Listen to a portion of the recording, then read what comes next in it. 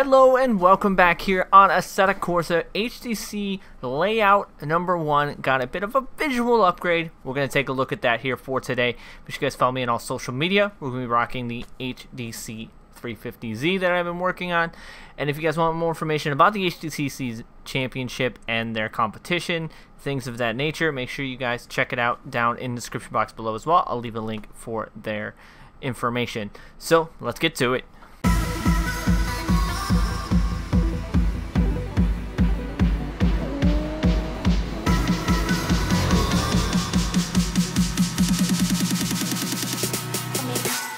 So like I said, the HDC layout number 1 did get a bit of a visual update, as you can see. Big thank you to Hexer and all them for hooking me up with it. So not only is there stuff in the parking lot now, it is in the dark, which makes the Z perfect for this aspect with my blue underglow and everything like that on this car. So let's take a little bit of a cruise through it like we did last time. As you can see, there's a lot more glowing bits in the track. We got a lot of purple glow, we got a lot of light poles and things of that nature, you know, coarse lightings and things which make this a lot cooler in the aspect of visually appealing. So another thing I did notice, if you guys noticed in, oh well, we'll have to take that out again.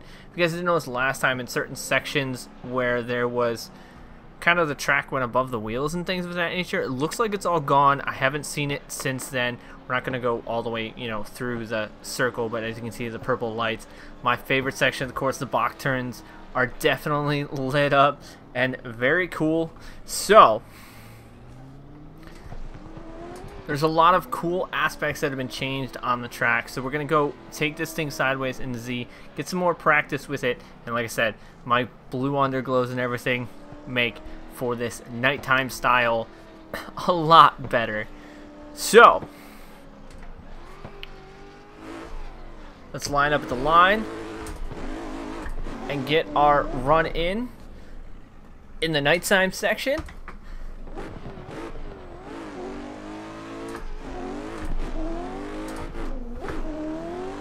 Clutch kicked in and I thought I was gonna hit the kick.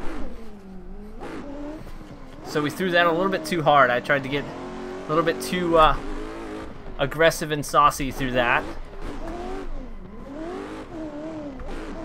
So for sake of that, we're going to be doing another run for sure. But I do love the lights and the aspects of all the neon poles and things of that nature. Try not to hit anything this time. Oh, I don't think I have my tires set correctly. I think I'm having them set a little bit too grippy right now. Yep, I think I have my tires set a little bit too grippy. As you can see, we are kind of falling out of drift. So let's hop back to pits and try and adjust our pressures because they look to be a little bit too grippy.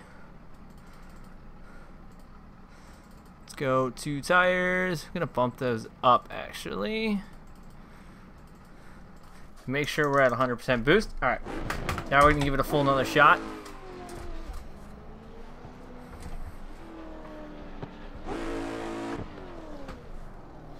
Alright, second attempt, different tire pressures and everything. Let's go full send. Not overthrow it through there. There we go. Kind of locking up the front brakes a little bit.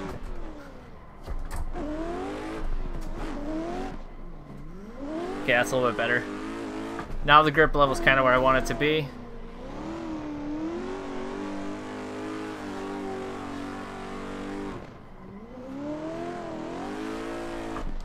Oh, as we wash out there. So visually, this track looks so much better with the, you know, lights and everything changed up on the track. It looks much more aggressively fun and for like a Gymkhana style competition. Like I said, this car suits this well now with the way my livery is designed. My number on the top is kind of glowing in a sense through certain lights. And of course we have, you know, the underbodies and everything on the Z.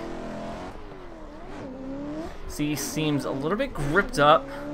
I'm wondering if it's a time frame that I have set the course to. I wonder if that's going to make a big difference. So definitely going to have to find out what the time frame we should be running on is, because if that is the case on the online server, it's going to make a bit of a difference when we go into actually running the course.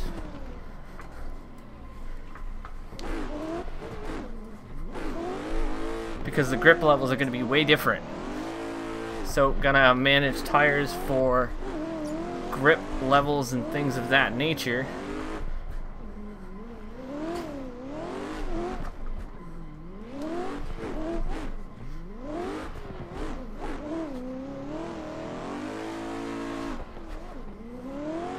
Not the smoothest run, but a fun run nonetheless. Oh, taking out all those pylons at the end.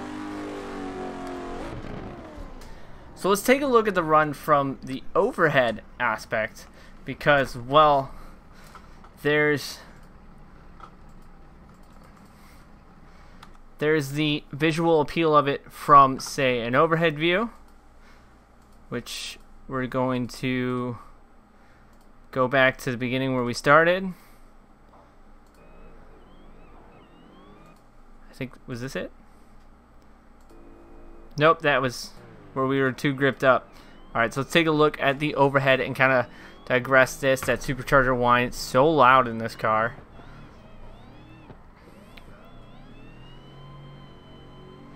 Gotta work a little bit on smoothing out my hand motions a little bit twitchy. Don't want to be that twitchy.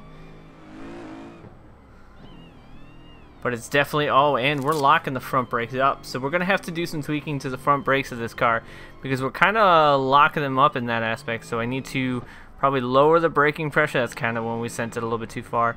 I'm going to have to lower the brake pressure because I'm noticing major lockup in the front, which could be messing with my change of angle and things of that nature. It's funny, you see here from the front of the car, all supercharger. And then when it's backwards, you just hear all exhaust on this 350Z.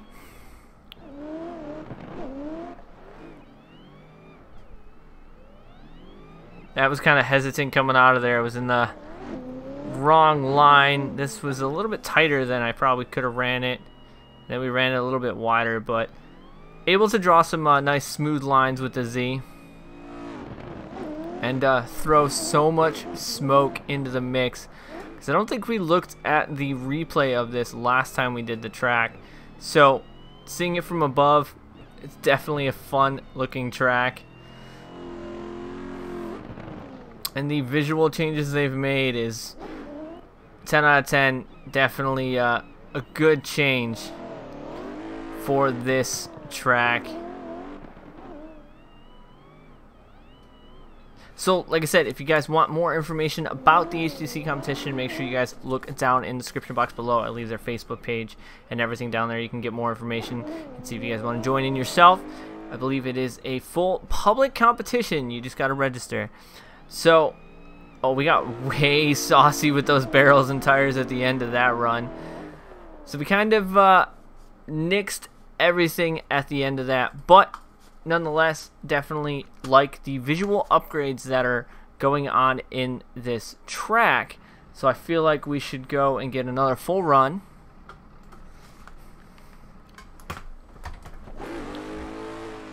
And maybe try and not take everything out on our run. Oh, that's a misshift.